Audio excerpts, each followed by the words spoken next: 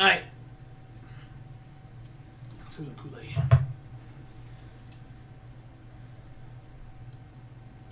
I think it's like you can have like 5 pieces and be over it because it's way too sweet. Alright, guys, story time. Now, the story I'm about to tell you guys, was what basically what happened in the past or whatever. It's not no racism intended. So have your discretion advised, guys. These sort of stories, I stopped trick-or-treating at the age of that product, and honestly, I stopped trick-or-treating in 7th grade. I trick-or-treated for a long time, guys, alright? So, yeah, 7. Alright? So, let's bring it back, guys. Alright? So, me and my family, with my mom and dad, they, you know, wasn't no richest people, but we was good conservative and money. If you black, you will understand what I'm talking about, because you know how the Caucasian kids, they go to Walmart, they buy the little fancy buckets with the jack-o'-lantern smiling, they glow in the dark. you know, all right here, you know, and that's what we got. The free bank bags that they No. This is not your story. Guess what we got? We got grocery store plastic bags. Okay? Really good in the fish plastic. Okay. Well, we can deal with that, alright? Alright. And you know how Halloween time, for Halloween time, you know, you go to, you know, they go to Walmart, they go to Party City. Hey, Mom, I want to be a jack-o'-lantern. Hey, Mom, we're a Power Ranger. Guess what we were? We were the Family Dollar fake teeth, the dollar fake teeth, right? The fake ones. And we got like a dollar cape, and we paint our face white, and we call ourselves vampires. Real quick gig, less than $5, right? While everybody else hey, we Power Rangers. Hey, you know they all dressed up. Sometimes I walk down the street, they got them thing. They can call each other. We jealous, right?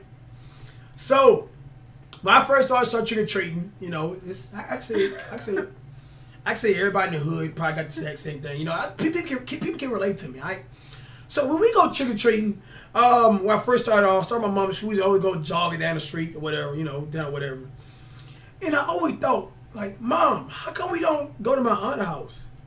I always ask that question. I was like, Mom, how come we don't go to my auntie's house? It took time to develop. The reason why we didn't go to their house because,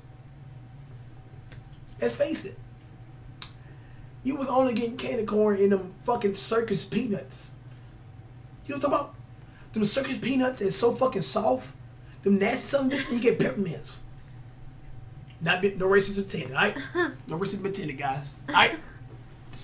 And for some reason, when I went to my aunt neighborhood, it wasn't that many people with their porch lights on. How the hell you go from at nighttime scared burglary and keeping your lights on to when one day after a year you ain't got the fucking porch light on? Hey, just coincidence. I get it. Okay. All right. So took me time after that. My brother, we after we started treating our mom a lot, you know, our mama, she never want to tell us what the deal was, but we learned. All right. So I say about 2 trick-or-treats after that, we started going trick-or-treating on bicycles. All right. And of course, like every traditional year, we got the vampire up. You know, we look like vampires, whatever. You know, we go knocking people at their houses, right?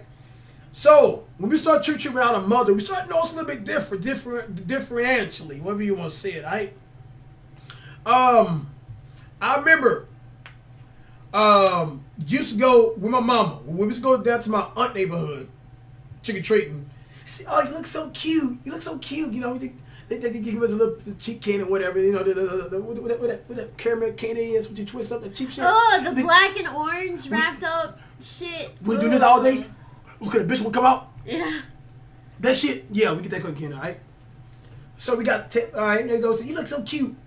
Me and my brother and my friends, hoodlums, used to go trick-or-treating. Many occasions, I say actually cousins, we go knock on the door, all right? We watch. We're on bicycles, all right? The Gillette Power Rangers.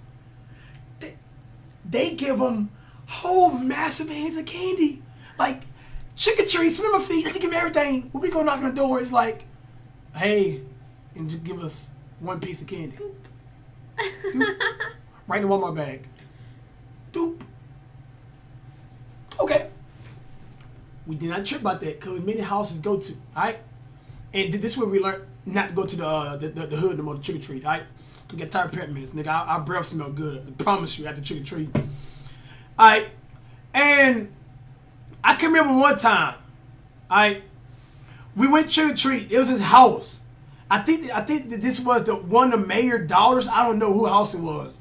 They always kept the bowl of candy on the porch. That was right in my neighborhood. Yes, your neighborhood. And my mom said, listen, my mom was like, come on, Ashley, we got to hurry up for all the black kids. Go and take the bowl. That's the house. That's the fucking house, dude. That's the house, dude. Dude, that's the fucking house.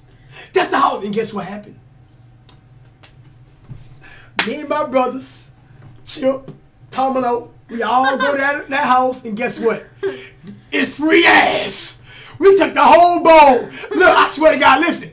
It say trick or treat, please take one. Nigga, we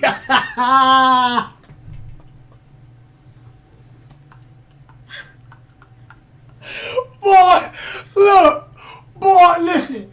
Oh, you did wrong, do that, cuz. Look. Even when so bad, nigga, we try to break in the house. It was that bad. Like you can't leave. You cannot do that, Rob. That house was in my neighborhood. Oh my God, just having fun, just having the best time of my life, man. Boy, oh my God, can't believe you knew that house. It was right down the street. Right down the fucking street. Like, are you that stupid? All right. So I can't tell you guys I just remember like little things.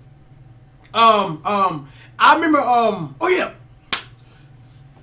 I remember one time we was on bicycles and see your cousins. They used to go trick or treat their mother one night, you know, inside a car or whatever, right? Yeah. Or with them bicycles, right? Yeah. One time it was a girl and her brother went trick or treating together. It was a nice neighborhood, right? Mm-hmm. Guess what we done? What? It's 5 of us with 2 of them.